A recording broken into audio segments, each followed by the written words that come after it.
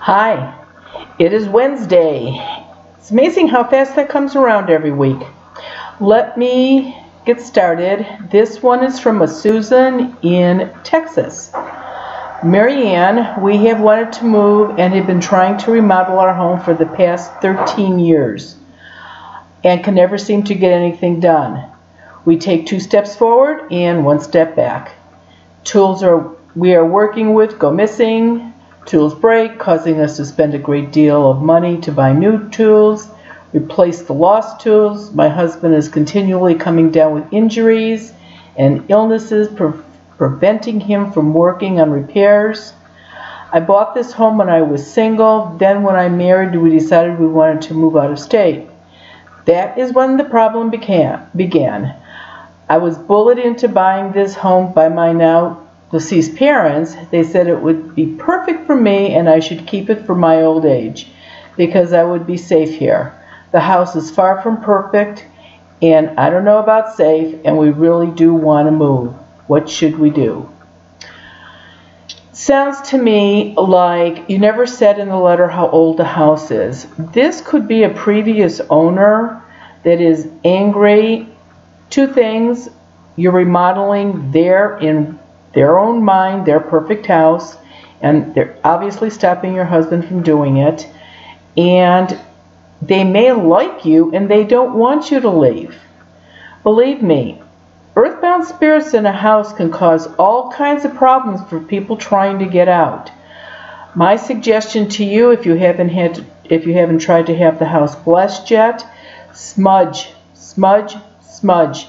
Normally every 10 to 2 weeks, not in your case. You really need to smudge very, very often, especially when your husband is going to start working on the house. A good 2 or 3 days before he's getting ready to start.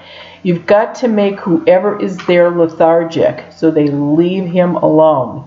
And you have to keep up the smudging then, because any work that he's done, you don't want them to break or destroy or make it worse.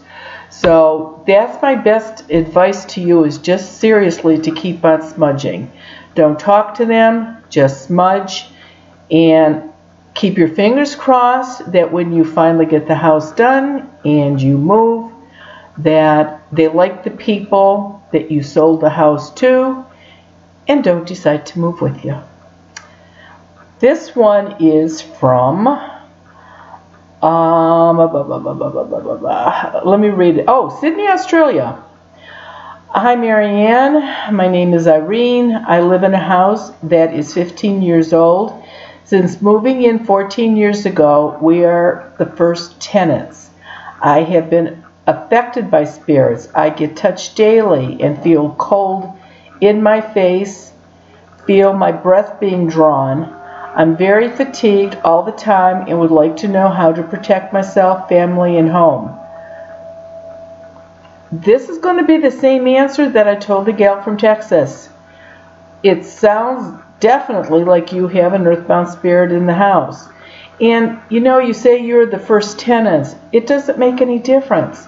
A ghost can go anywhere they want, whenever they want, however they want. So it doesn't make any difference. I mean, I do all kinds of work for builders, building new houses. So it's just a matter of how ornery the ghost is going to be. But if you smudge, listen to what I told the gal from Texas. Keep on smudging. If the ghost hasn't been there very long, well, you said you've been there 14 years. If the ghost has been there since you've been there, well then, that ghost has got a pretty good foothold on the house. But if you're really, really stick to it and smudge often, you should be able to get whoever is there to move on. This one is from Mary Frances from Paris, France. A lot of out-of-the-country ones. This is interesting. I have a lot of cremation urns of my deceased relatives in my house. Is this bad? I don't seem to have any ghost problems, but I would like to put my relatives to rest. Will they get angry if I do something with their ashes?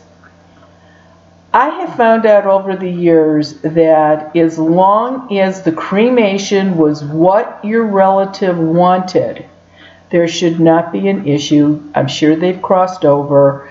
So many people want this kind of funeral or have that done or this done. And once they die, they figure out it's, it's okay. I think it's odd that none of them left instructions on where they wanted their ashes to go. I mean, I guess you could put them all together or release them to the wind someplace altogether. I guess it's pretty much up to you. It's whatever you want to do. But they're not going to get angry about it. Absolutely not. As a matter of fact, I will tell you one that did get angry. Older woman, and her husband had died. She had him cremated. And then she got remarried about 5 or 6 years after that. And she called me up, and it was like in January. And she said, well, I remarried my husband. He's my second husband. And she said, I didn't think my first husband was around, but I think maybe he's around giving me problems with my new husband. My husband is sort of cranky now, and he wasn't like that, or I wouldn't have married him. And I just don't know. Well, while I'm talking to her on the phone, I could absolutely see an older gentleman there. I said, was your husband bald, but he had like a little fringe? And she said, yes. And I said, nope, your husband's there. And she said, well, can you come out? And so I went out. Her new husband was there, and she was there. And so the first husband, I said, so what's up? Why are you still here?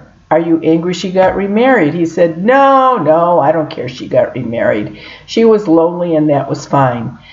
And I was just sticking around to keep an eye on her. He says, but now I don't know how to get to heaven now. And I says, well, I'll take care of that for you. I said, I says, they've been married since spring. I says, why did you just start acting up now? And he said, ask my wife where my ashes are at. And I looked at his wife and I said, you had your first husband cremated. She said, I did. And I said, and his ashes are where? She said, well, I really never did anything formal with them. She says, they came in the little box, and I kept the little box on the mantle. She says, but when I started dating my new husband, I thought, well, that was tacky. She said, so I moved the little box of ashes to the garage.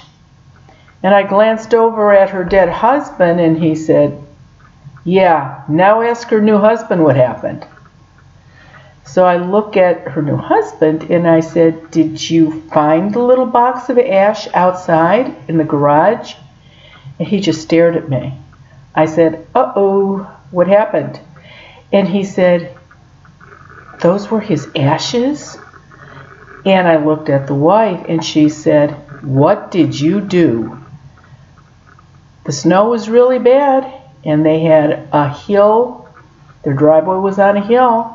And it was a little icy, and he just thought they were ashes, and he threw them on the ice. That made the first husband angry. It was a done deal, and there was nothing you could do about it. So, again, earthbound spirits have the same personality they had when they were alive. Now, I got another letter, and this lady wants me to write more books. Believe me, I would love to. I have 2 more to go in the fiction series, but I have a new editor where they are published at, and she absolutely hates the books. She would not let me do anything with them. I'm under contract. I can't go anywhere else. So until that editor is replaced or somebody talks her into it, no new books for right now. Next week, we will be talking about negative energy and curses again. We're going to revisit this. I know that we've talked about it before in some of the other ones, but I guess after I'm on now for over a year of doing the YouTube, surprise, that people want to just hear right now. They don't want to go back through the old ones. So, and I've got a lot of letters about curses and negative energy and items with negative energy on them, so I'm going to go ahead and next week we are going to do that. Another letter was about would I show pictures of ghosts. She said there's a lot of good pictures in some of my books, and there are. I'm not sure how well they'll come up by me holding them up. I will try though. So starting next week, I will also show a couple of pictures with a little caption of how, where, when, and what. And one last thing, I will be at the Goddess Elite this month, December, on the 21st from 1 to 4 in the afternoon. You can finish up your last minute Christmas shopping. And I was there last week and good crowd, got a lot of information out there. It's not a talk, but you can come in, bring pictures, just ask me all kinds of questions. It's fun. And so come out and see me if you're in this area, and we will do this again next Wednesday. Thank you.